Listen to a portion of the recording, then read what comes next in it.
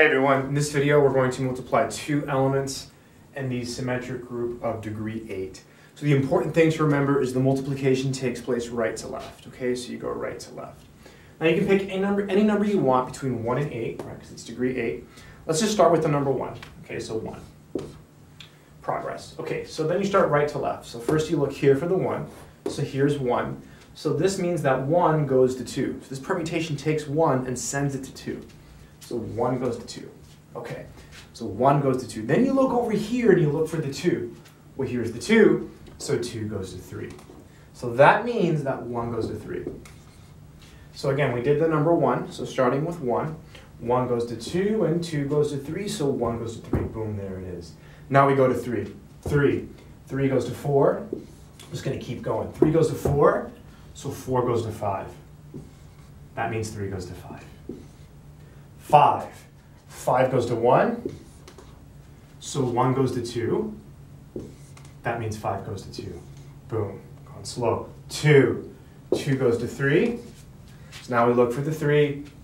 3 goes to 7. That means 2 goes to 7. Good stuff. Then we go to 7. There is no 7 here, so what happens? 7 is fixed, right? It's fixed. By the way, what other numbers are missing? 1, 2, 3, 4, 5, 6 is also fixed. And so is 8, right? So is 8. Those numbers are missing there, so they're fixed. 7 goes to 7, 6 goes to 6, 8 goes to 8. So 7, where does 7 go? Oh, I got lost. Let's see, what were we doing? Yes, 2 went to 3, right? 2 went to 3. 3 went to 7, so 2 goes to 7. Okay, we're back. 7, where does 7 go? 7 goes to 7. So you look over here for the 7, 7 goes to 8, so 7 goes to 8. Where does 8 go? 8 is fixed. 8 goes to 8. So you look over here. 8 goes all the way back to 4. So 8 goes to 4. Boom.